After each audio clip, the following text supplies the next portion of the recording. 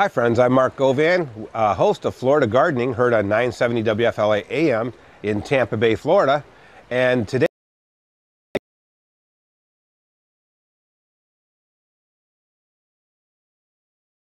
fun, which will grow just upright, but they also have trailers and climbers that anthuriums come in. And they come in multiple colors. What's kind of neat about the anthuriums is they have these, what we call bracts or spathes that come up on the plant, and these can sometimes get 5-6 inches around. Very attractive looking, especially some of the different colors that grow.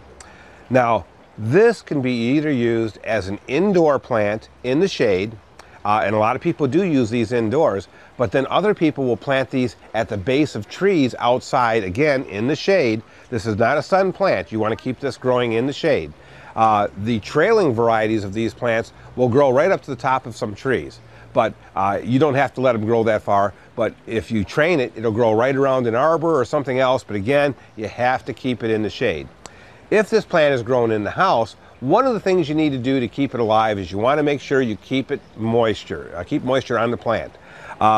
Any pot that you have that may have holes at the base of the plant, you will want to put a ring underneath here to catch any water that drips through the plant, and that also allows it to take up that moisture as it needs it. Something else inside the plant, inside the home, if you, a lot of times our plants get dusty inside the house. Well, it's very easy to wash the leaves off with just a damp rag or a washcloth. Just wipe those leaves off and the leaves become very, very shiny again. Anthuriums, as I say, are very easy to grow and to propagate. Some of the trailing varieties, all you need is a small stem cutting, and you just take the cutting off, you put a little bit of dirt around it, keep it in the shade, keep water on it, and the plant will come back and grow very, very easy for you. A great, easy to care for plant. One thing else I want to remind you of is as the plant roots, they do put out a lot of roots. And I'm just going to show you real quick here as I pull this pot away from the plant how fast the roots grow. So you're going to want to go ahead and make sure you watch the plant's roots. When you see it like this, you know you're going to have to put it into a little bit larger container, and that will keep the plant looking good.